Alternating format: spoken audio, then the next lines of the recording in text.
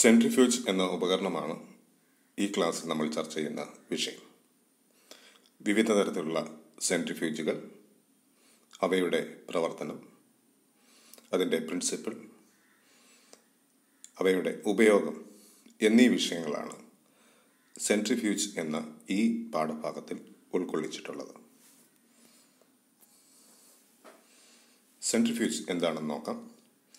A centrifuge is the equipment generally driven by an electric motor that puts an object to rotate around fixed axis and a perpendicular force applied to axis.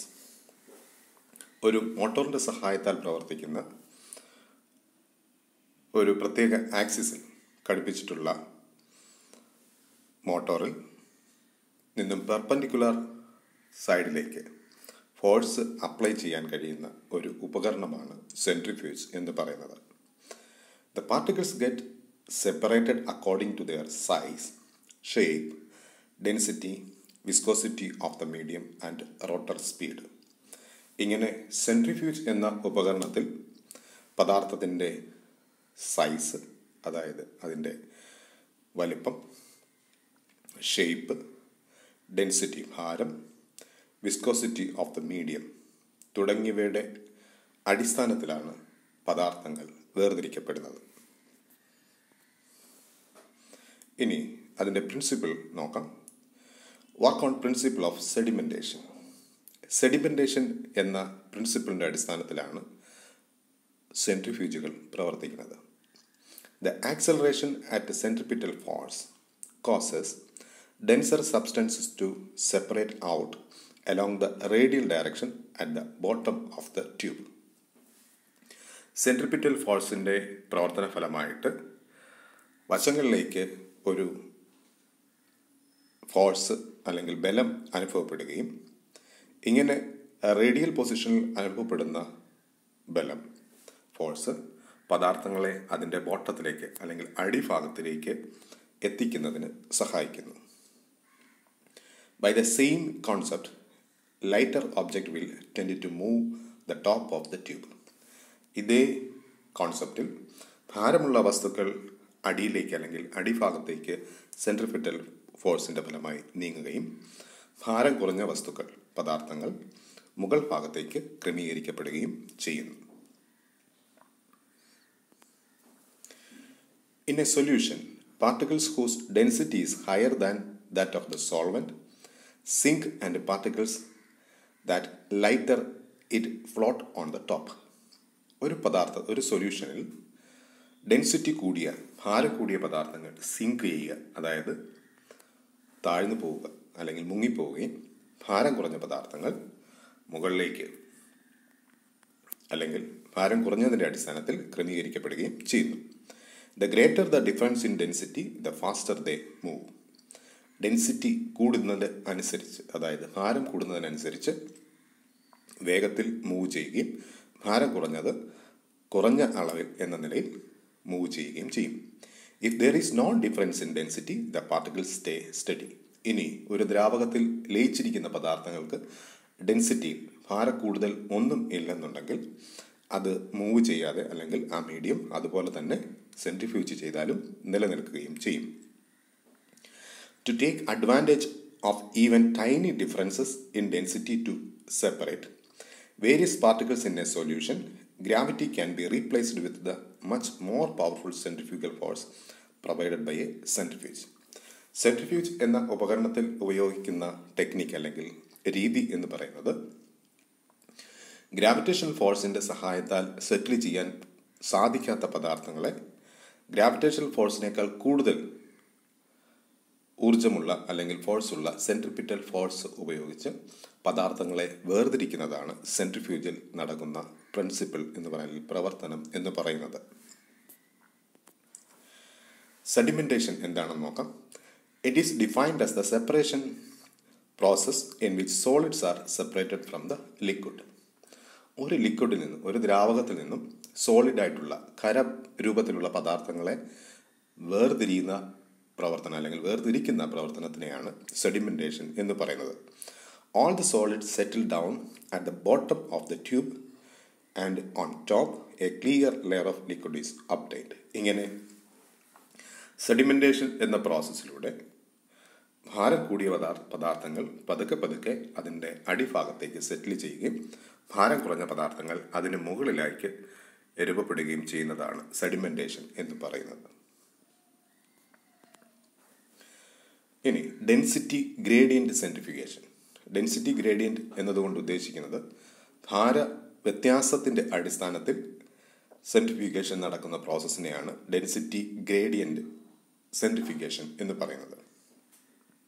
Density gradient centrifugation is used to separate macromolecules that differ only slightly size or density. ഒരു പദാർത്ഥത്തിൽ ലയിച്ചിരിക്കുന്ന മോളിക്യൂൾസിനെ micro, macro, meso എന്നിങ്ങനെയാണ് അതിൻ്റെ വലിപ്പത്തിൻ്റെ അടിസ്ഥാനത്തിൽ പദാർത്ഥങ്ങളെ വേർതിരിക്കുന്നത്. ഇവിടെ macro മോളിക്യൂളിൽ തന്നെ വലിയ സൈസിൻ്റെയും ഡെൻസിറ്റിയുടെയും വ്യത്യാസം ഇല്ലാത്ത പദാർത്ഥങ്ങളെ അതിൻ്റെ വളരെ ചെറിയ വ്യത്യാസത്തിൻ്റെ അടിസ്ഥാനത്തിൽ വേർതിരിക്കാൻ ഉപയോഗിക്കുന്ന ടെക്നിക്കാണ് density gradient centrifugation. 2 techniques are commonly used. Density gradient സെൻട്രിഫ്യൂഗേഷനിൽ 2 ടെക്നിക്കുകളാണ് ഉപയോഗിക്കുന്നത്. ഒന്ന് സോണൽ സെൻട്രിഫ്യൂഗേഷൻ. സോൺ എന്ന് പറഞ്ഞാൽ ഒരു പ്രത്യേക ഭാഗം എന്നാണ് സോൺ എന്നതുകൊണ്ട് ഉദ്ദേശിക്കുക. അപ്പോൾ പല സോണുകളായിട്ട്, അതായത് ഡെൻസിറ്റിയുടെ വളരെ ചെറിയ വ്യത്യാസത്തിൻ്റെ അടിസ്ഥാനത്തിൽ പല മേഖലകളായി പദാർത്ഥങ്ങളെ വേർതിരിച്ചെടുക്കുന്ന ടെക്നിക്കിനെയാണ് സോണൽ സെൻട്രിഫ്യൂഗേഷൻ എന്ന് പറയുന്നത്. The sample being separated, that is A cell extract or cells is placed on the top of the centrifuge solution on A thin layer. ഇവിടെ ഒരു സാമ്പിൾ നമ്മൾ സെപ്പറേറ്റ് ചെയ്യുമ്പോൾ ഒരു കോശത്തിൽ നിന്നെടുത്ത പദാർത്ഥമോ അല്ലെങ്കിൽ കോശങ്ങളോ ഒരു സോണായിട്ട് അല്ലെങ്കിൽ സെൻട്രിഫ്യൂജൻ ട്യൂബിൻ്റെ മുകളിൽ ഒരു ലെയറായിട്ട് ഫോം ചെയ്ത് രൂപപ്പെടും. ചിത്രത്തിൽ കാണിച്ചിരിക്കുന്നത് പോലെ ഇവിടെ ഡെൻസിറ്റിയിൽ വളരെ ചെറിയ വ്യത്യാസമുള്ള പദാർത്ഥങ്ങളെ നമ്മൾ സെൻട്രിഫ്യൂജ് ചെയ്യുമ്പോൾ അതിൻ്റെ വളരെ ചെറിയ വ്യത്യാസത്തിൻ്റെ അടിസ്ഥാനത്തിൽ ലെയർ ബൈ ലെയർ ആയിട്ട് സെൻട്രിഫ്യൂജ് ട്യൂബിൽ പദാർത്ഥങ്ങൾ സെൻട്രിഫ്യൂജ് ചെയ്യപ്പെടും.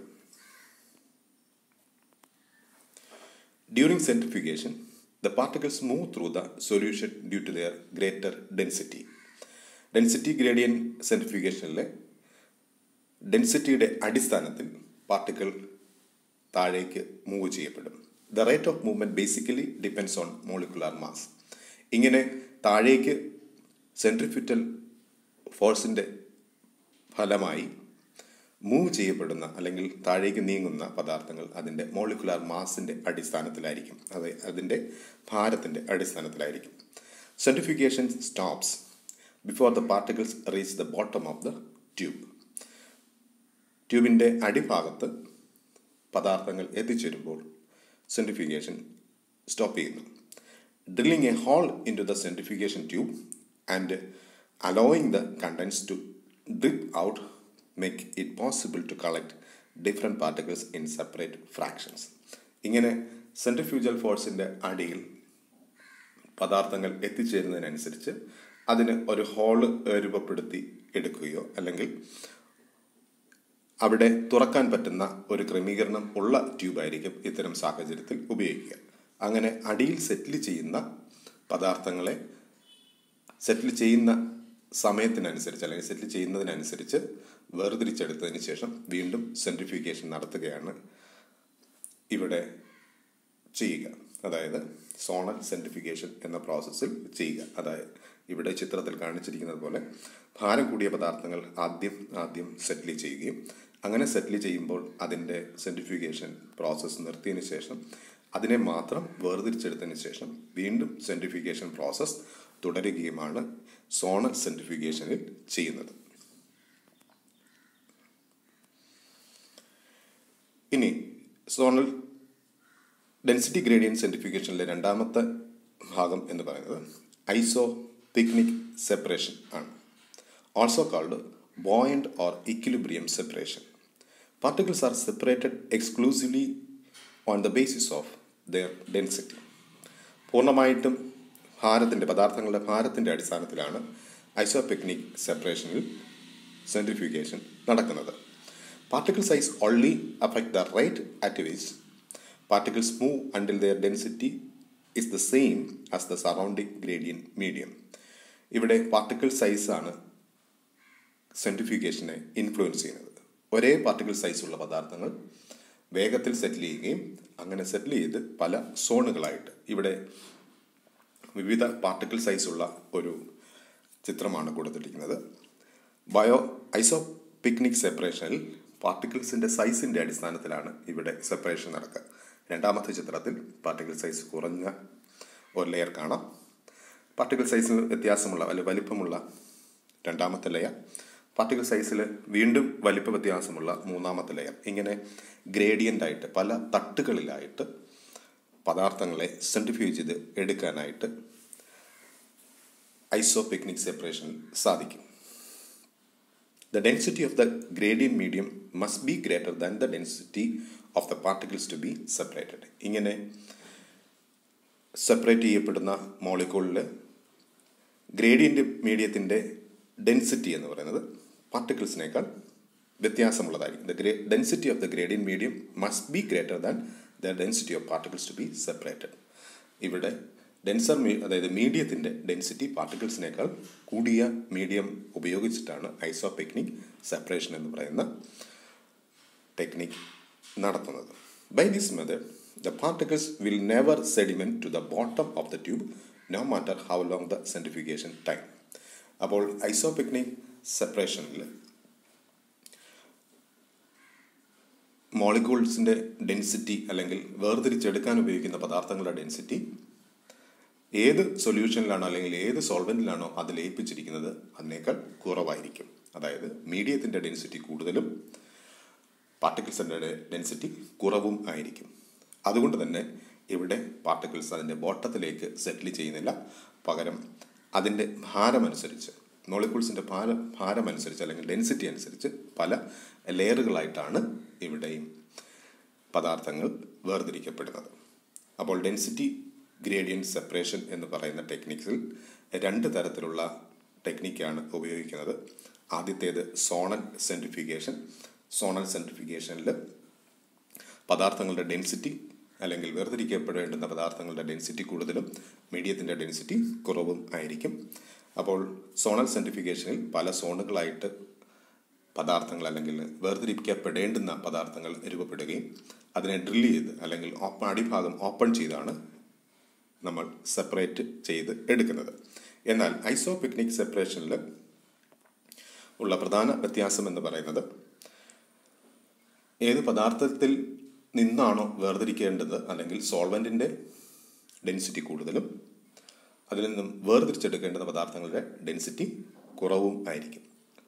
അതിനാൽ എല്ലാ പദാർത്ഥങ്ങളും അല്ലെങ്കിൽ വേർതിരിക്കപ്പെടേണ്ടുന്ന പദാർത്ഥങ്ങൾ അതിൻ്റെ മോളിക്കുലാർ സൈസ് അനുസരിച്ചായിരിക്കും വേർതിരിക്കപ്പെട്ട് എടുക്കുന്നത്. ഇനി ടൈപ്സ് ഓഫ് സെൻട്രിഫ്യൂജ്, ഏതൊക്കെ തരത്തിലുള്ള സെൻട്രിഫ്യൂജുകൾ ഉണ്ട് എന്ന് നമുക്ക് നോക്കാം. പ്രധാനമായിട്ടും 3 തരത്തിലുള്ള സെൻട്രിഫ്യൂജിനെ കുറിച്ചാണ് നമ്മൾ പഠിക്കുന്നത്. ഒന്നാമത്തത് ക്ലിനിക്കൽ സെൻട്രിഫ്യൂജ്, നമുക്ക് ഏറെ സുപരിചിതമായ സെൻട്രിഫ്യൂജ്. രണ്ടാമത്തത് റെഫ്രിജറേറ്റഡ് സെൻട്രിഫ്യൂജ്. മൂന്നാമത്തത് അൾട്രാ സെൻട്രിഫ്യൂജ്. ഇങ്ങനെ 3 തരത്തിലുള്ള സെൻട്രിഫ്യൂജുകളാണ് വളരെ വ്യാപകമായിട്ട് പരീക്ഷണങ്ങൾക്ക് ഉപയോഗിക്കുന്നത്. നമുക്ക് ഓരോന്നും പരിചയപ്പെടാം. ഒന്നാമത്തെ നോക്കാം, clinical centrifuge.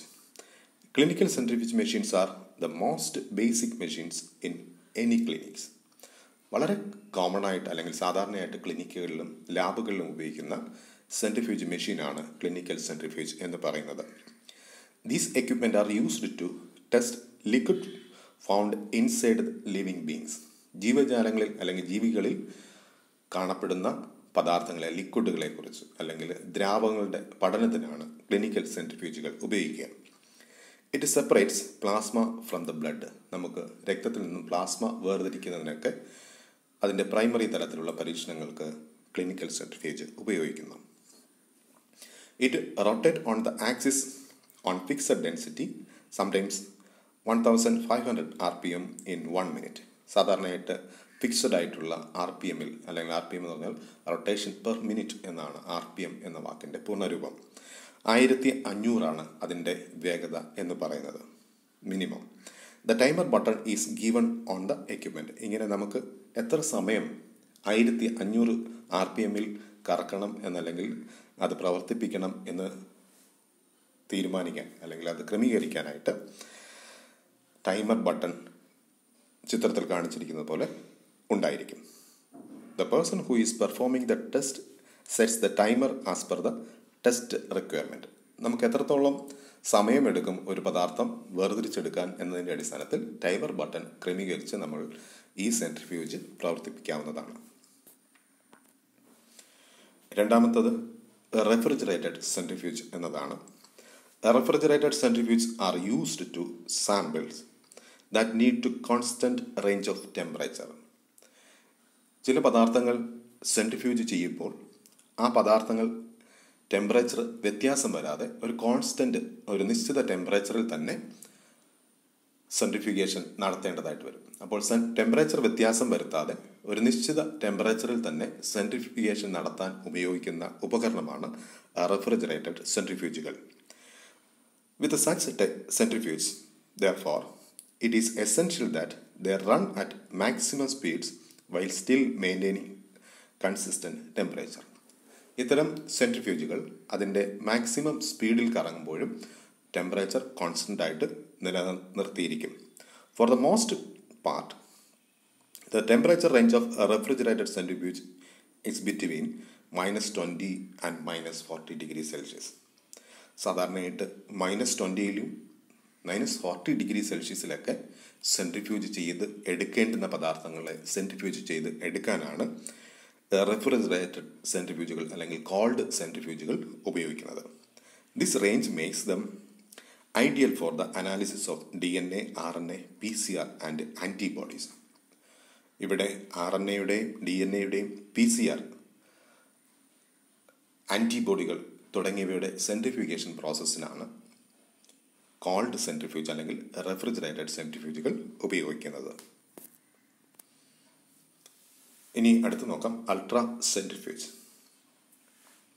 Ultra centrifuge are the സെൻട്രിഫ്യൂജസ് that operates at extremely high speeds that allow separation of much smaller molecules like ribosomes, proteins and viruses.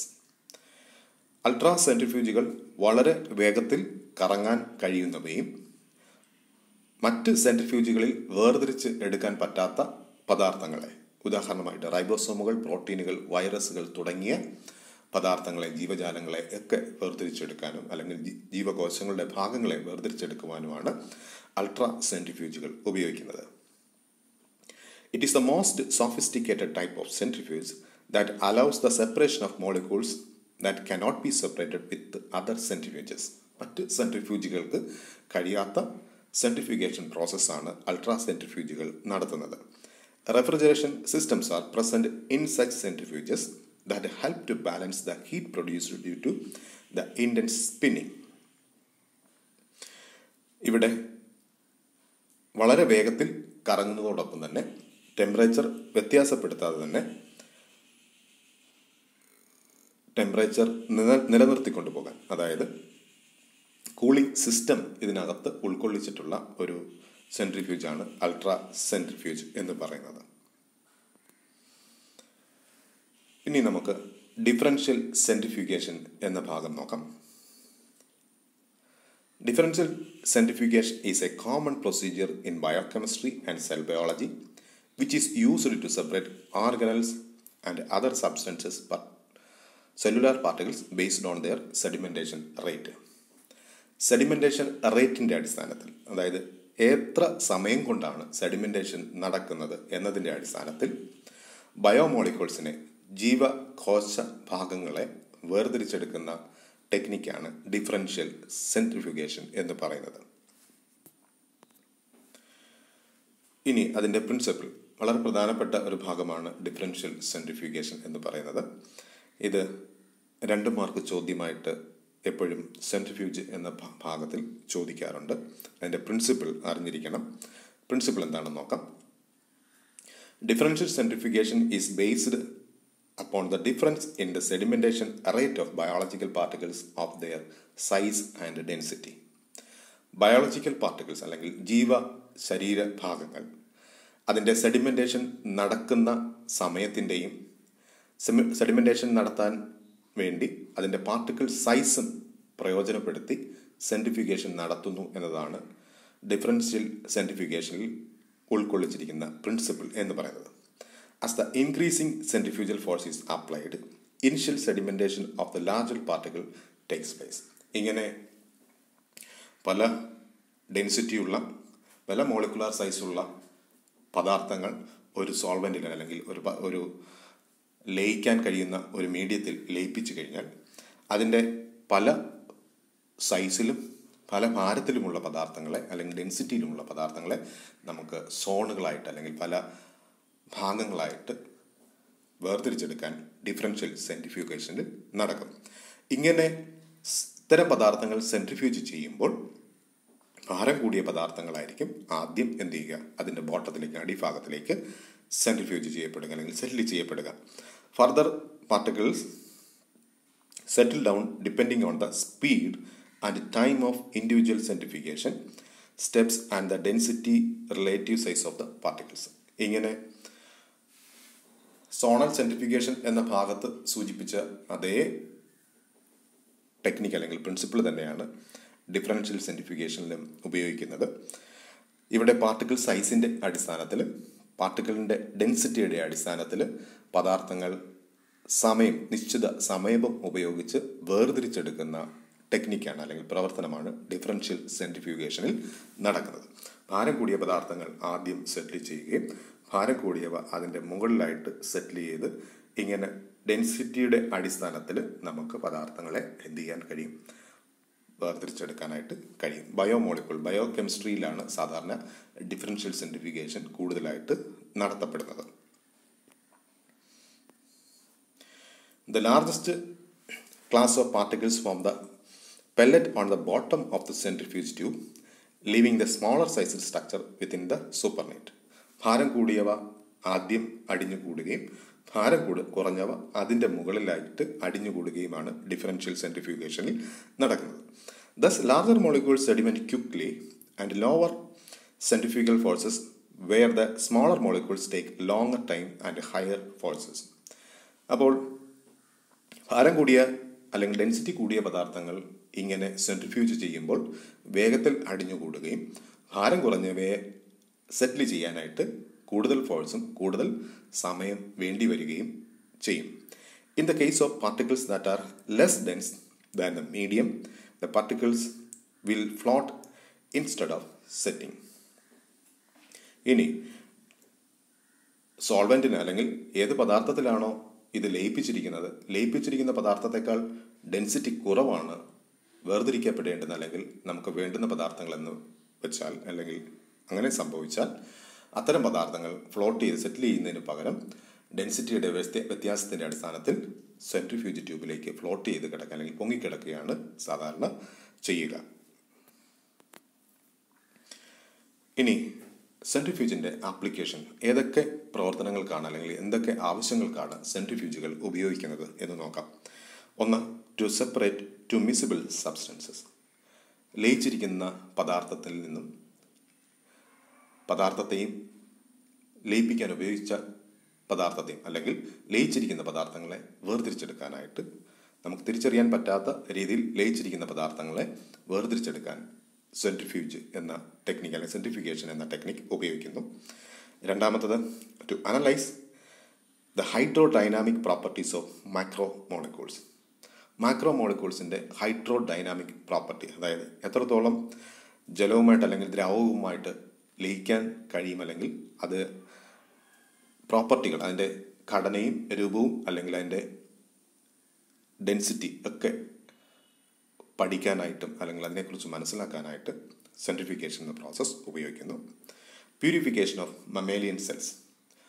Mammalian സെൽസിൻ്റെ purification, അതായത് കോശഭാഗങ്ങളും കോശഘടകങ്ങളും മമേലിയൻ സെൽസിൻ്റെ കോശത്തിൽ നിന്നും ഉൽപ്പാദിപ്പിക്കപ്പെടുന്ന ദ്രാവകങ്ങൾ തുടങ്ങിയവയെക്കുറിച്ച് പഠിക്കാനായിട്ട് സെൻട്രിഫ്യൂഗേഷൻ പ്രോസസ്സ് പ്രയോജനപ്പെടുത്തുന്നു.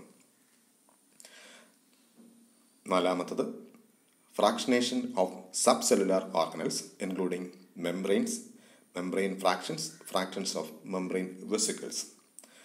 അതായത് കോശസ്ഥലം അല്ലെങ്കിൽ സെല്ലുലാർ മെംബ്രെയിനുകൾ, കോശത്തിന് ഉള്ളിലുള്ള ഘടകങ്ങൾ, മൈറ്റോകോൺട്രിയ, ഗോൾജി ബോഡീസ് തുടങ്ങിയ മൈക്രോ മോളിക്യൂളുകളുടെ സെപ്പറേഷന് സെൻട്രിഫ്യൂഗേഷൻ പ്രോസസ്സ് ഉപയോഗിക്കുന്നു. അഞ്ചാമത്തത് സെപ്പറേറ്റിംഗ് ചാക്ക് പൗഡർ ഫ്രം വാട്ടർ. വളരെ സിമ്പിളായിട്ടുള്ള ഒരു എക്സാമ്പിളാണ്. ജലത്തിൽ ലയിച്ചിരിക്കുന്ന ചോക്ക് പൗഡറിനെ വേർതിരിച്ചെടുക്കാൻ നമ്മൾ സ്കൂളുകളിൽ അല്ലെങ്കിൽ കോളേജുകളിൽ അതിൻ്റെ പ്രൈമറി ആയിട്ട് ഇത് എങ്ങനെയാണ് പ്രവർത്തിക്കുന്നത് എന്ന് മനസ്സിലാക്കാൻ ഇത്തരം പരീക്ഷണങ്ങൾ നടത്താറുണ്ട്. അടുത്തത് removing fat from milk to produce skimmed milk. പാലിൽ അടങ്ങിയിരിക്കുന്ന ഫാറ്റിനെ വേർതിരിച്ചെടുത്ത് ഫാറ്റ് ഇല്ലാത്ത മിൽക്ക് അല്ലെങ്കിൽ കൊഴുപ്പില്ലാത്ത മിൽക്ക് അല്ലെങ്കിൽ പാല് ഉണ്ടാക്കാൻ അല്ലെങ്കിൽ വേർതിരിക്കാനായിട്ട് സെൻട്രിഫ്യൂഗേഷൻ പ്രോസസ്സ് ഉപയോഗിക്കുന്നു. Separation of urine components and blood components in forensic and research laboratories. യൂറിനിൽ അടങ്ങിയിരിക്കുന്ന ഘടകങ്ങൾ വേർതിരിച്ചെടുക്കാനും രക്തത്തിൽ അടങ്ങിയിരിക്കുന്ന ഘടകങ്ങൾ, കോശങ്ങളെയും പ്ലേറ്റ്ലെറ്റുകളെയും പോലെയുള്ള ആൻറ്റിബോഡീസിനെ പോലെയുള്ള വളരെ സൂക്ഷ്മമായ ഘടകങ്ങളെ വേർതിരിച്ചെടുക്കാനായിട്ട് ലബോറട്ടറികളിൽ സെൻട്രിഫ്യൂഗേഷൻ പ്രോസസ്സ് ഉപയോഗിക്കാറുണ്ട്. aids in the separation of proteins using purification techniques such as salting out ammonium sulfide precipitation. ഇനി പ്രോട്ടീൻ പോലെയുള്ള പദാർത്ഥങ്ങൾ, അതായത് കോശങ്ങൾക്കുള്ളിലോ അല്ലെങ്കിൽ ഏതെങ്കിലും പ്ലാന്റ് മെറ്റീരിയൽ അല്ലെങ്കിൽ സസ്യങ്ങളിലോ ഒക്കെ അടങ്ങിയിരിക്കുന്ന പ്രോട്ടീൻ തന്മാത്രകളെ വേർതിരിച്ചെടുക്കാൻ അൾട്രാ സെൻട്രിഫ്യൂജ് പോലെയുള്ള സെൻട്രിഫ്യൂജിൻ്റെ സഹായത്താൽ നമുക്ക് പ്രോട്ടീൻ തന്മാത്രകളെ വരെ വേർതിരിച്ചെടുക്കാനായിട്ട് സാധിക്കും. അങ്ങനെ വളരെ വ്യത്യസ്തമായിട്ടുള്ള പ്രയോജനപ്രദമായ ഒരുപാട് പ്രയോജനങ്ങൾ അല്ലെങ്കിൽ എക്സ്പെരിമെൻറ്റുകൾ നടത്താൻ സാധിക്കുന്ന ഒരു ഉപകരണമാണ് സെൻട്രിഫ്യൂജ് എന്ന് പറയുന്നത്. അപ്പോൾ സെൻട്രിഫ്യൂജ് എന്ന് പറയുന്ന ഈ പാഠഭാഗത്തിൽ വിവിധ തരത്തിലുള്ള സെൻട്രിഫ്യൂജിൻ്റെ principle, ultra സെൻട്രിഫ്യൂജുകൾ, differential centrifugation, sedimentation തുടങ്ങിയ കാര്യങ്ങളാണ് ഉൾക്കൊള്ളിച്ചിട്ടുള്ളത്. ഇതിൽ നിന്നും നമുക്ക് പ്രതീക്ഷിക്കാവുന്ന ചോദ്യങ്ങൾ ടൈപ്സ് ഓഫ് സെൻട്രിഫ്യൂജ് ഏതൊക്കെയാണെന്ന് ചോദിക്കാം, പ്രിൻസിപ്പിൾ ഓഫ് സെൻട്രിഫ്യൂജ് എന്ന് ചോദിക്കാം. മൂന്നാമത്തത് ഡിഫറൻഷ്യൽ സെൻട്രിഫ്യൂഗേഷൻ. എന്താണ് ഡിഫറൻഷ്യൽ സെൻട്രിഫ്യൂഗേഷൻ എന്ന 2 മാർക്ക് ചോദ്യം ചോദിക്കാം. 1 മാർക്ക് ചോദ്യം സെഡിമെൻറ്റേഷൻ എന്ന വാക്ക് അല്ലെങ്കിൽ സെഡിമെൻറ്റേഷൻ എന്ന പ്രോസസ്സ് എന്താണെന്ന് 1 മാർക്ക് ചോദ്യവുമാണ് ഈ പാഠഭാഗത്ത് നിന്നും വരാൻ സാധ്യതയുള്ള ചോദ്യങ്ങൾ എന്ന് പറയുന്നത്. അപ്പോൾ ഇത് വളരെ പ്രയോജനപ്പെട്ട ഒരു ക്ലാസ് ആണെന്ന് വിചാരിക്കുന്നു. ഈ ക്ലാസ്സിൽ നമ്മൾ അറിഞ്ഞിരിക്കേണ്ടതായിട്ടുള്ള ടെക്നിക്കുകൾ ഉൾക്കൊള്ളിച്ചിട്ടുണ്ട്. ഇതിൽ നിന്നും ചോദ്യങ്ങൾ വരാം. ഇത് ബേസിക്കായിട്ട് നമ്മൾ അറിഞ്ഞിരിക്കേണ്ട ഒരു ഇൻസ്ട്രുമെൻറ്റിനെ കുറിച്ചുള്ള പ്രിൻസിപ്പിളും പലതരത്തിലുള്ള സെൻട്രിഫ്യൂജുകളും മാത്രമാണ് ഉൾക്കൊള്ളിച്ചിരിക്കുന്നത്. ഇതുമായി ബന്ധപ്പെട്ട സംശയങ്ങൾ നിങ്ങൾ അടുത്ത ക്ലാസ്സിൽ ഉന്നയിക്കണം. സംശയങ്ങൾക്ക് നിവർത്തി കരിക്കേണ്ടുന്നതും അത്യാവശ്യമാണ്. ഇത്രയുമാണ് ഈ ക്ലാസ്സിൽ ഉൾക്കൊള്ളിച്ചിരിക്കുന്നത്. എല്ലാവർക്കും നല്ലൊരു ദിനം ആശംസിക്കുന്നു. Thank you.